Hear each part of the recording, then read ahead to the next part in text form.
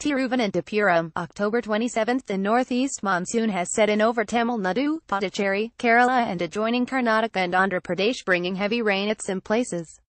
Rainfall occurred at most places over Kerala, at a few places over Tamil Nadu, coastal Karnataka, and south interior Karnataka, and at isolated places over coastal Andhra Pradesh, Rayalaseema and north interior Karnataka during the 24 hours ending Friday morning.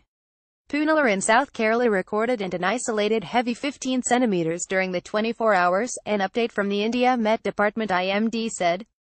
In Tamil Nadu, the districts of Madurai, Erode, Nilgiris, Coimbatore, Puducherry, Ramanathapuram, Sivagangai, Tirunelveli, and Kanyakumari saw moderate to heavy rainfall. A persisting circulation over southeast Tamil Nadu had pumped in moisture from the southwest Bay of Bengal to drop rain over the southern parts of the Kerala and Tamil Nadu. Forecasts for the next 3-4 days suggest heavy rain mainly over Tamil Nadu, Puducherry and Kerala. The situation may take a significant turn after November 1, with the prospect of a storm forming in the Bay of Bengal, the precursor to which will have been lobbed in from the Gulf of Thailand. This article was published on October 27, 2017. Post comment, please enter your email.